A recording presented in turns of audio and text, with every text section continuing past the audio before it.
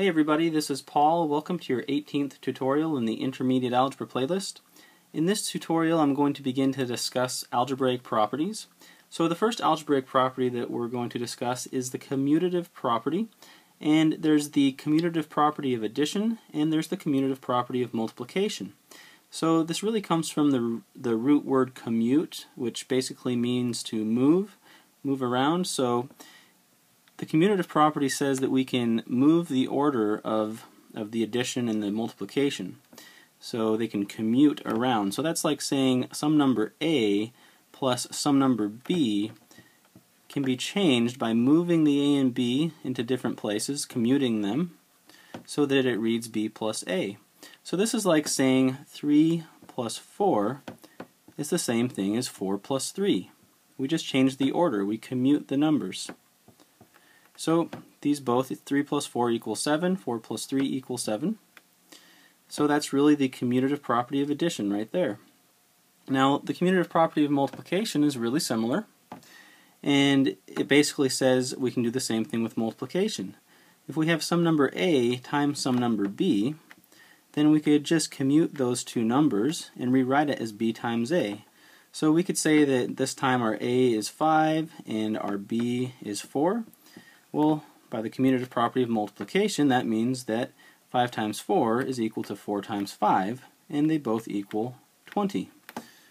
So that is the commutative property of addition and multiplication. So next we're going to move to the associative property. So let's write down the associative property here. And that also has two different types, the associative property of addition and the associative property of multiplication. So the associative property of addition basically means that we can have some number A and then add some number B to it, and then when we get that result we can add that to a third number C, and the associative property of addition tells us that's the same as taking the number B, adding it to the C first, and then adding that result to the A.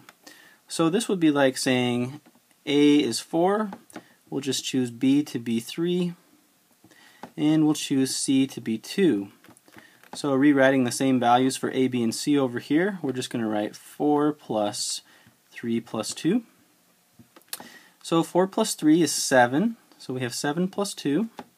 And that should be equal to 4 plus 3 plus 2, adding the part in the parentheses first. 4 plus 3 plus 2, 3 plus 2 is 5.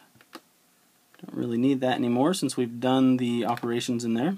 So this is saying that 7 plus 2 should be equal to 4 plus 5, and they both equal 9. 7 plus 2 equals 9, and 4 plus 5 equals 9. So that demonstrates the associative property of addition. Now the associative property of multiplication is pretty close to the same thing. It's saying that we can take some number A, multiply it by a number B, take that result and multiply it by a number C.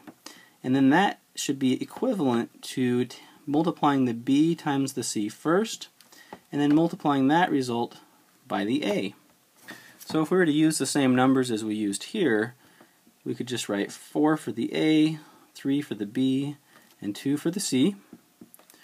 And once again, 4 for the A, 3 for the B, 2 for the C.